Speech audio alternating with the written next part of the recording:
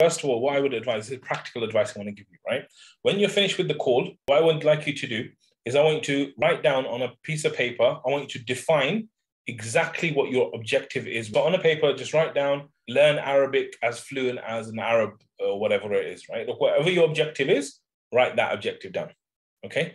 Then what I want you to do is I want you to like create urgency for that. And the way we create urgency for that is through purpose.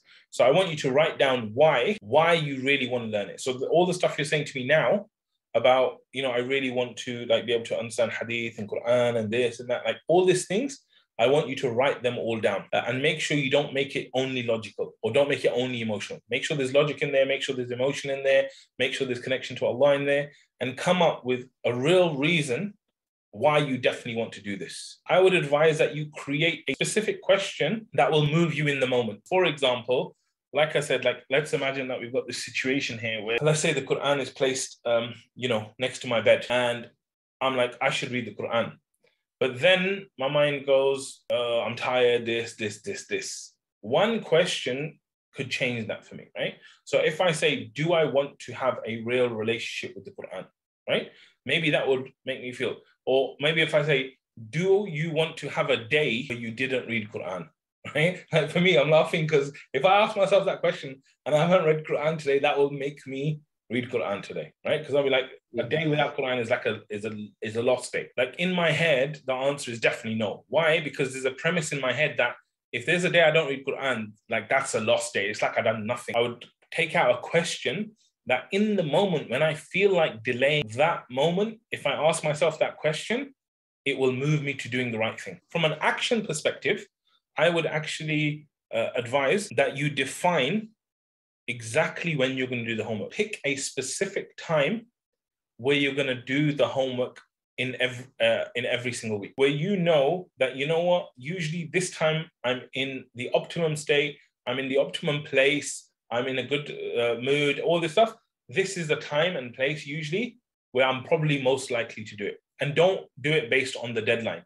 Do it more on, if I was to do this properly and I was going to do this for the sake of Allah and I was going to do it at the highest level, like what would be the best time for me to do it? So what I would do is I would go to my phone now and I would put an alarm on and I would write something in my alarm. I would call my alarm something. I would name the actual alarm something that's going to get you moving in that moment. For example, every Wednesday I get a notification that you got a coaching call tonight, right? So I'd put that on for 1:30, 1:45, whatever the time is, right?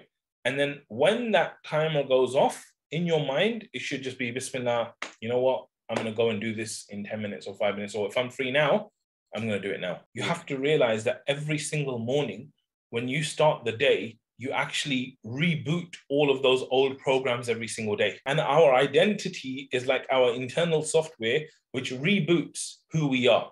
So for example, a person thinking, oh, I'm lazy and I procrastinate. Like that thought itself, it has to be rebooted and reprogrammed when I wake up this morning. If I say I'm a healthy person, every morning when I wake up, that reboots in my mind, I'm a healthy person. And you wake up in the morning and we take all of our baggage that was here last night when Allah took our soul and we went to bed. Like we had all this baggage about us being lazy and this and this and this. And in the morning we like reprogram it. So, okay, let's restart. Let me tell myself again I'm lazy. Let me like that's part of the problem. And so what I would advise is part of this is like mind your language and be careful what you say to yourself, because this thing, like I would stop saying to myself that I'm lazy.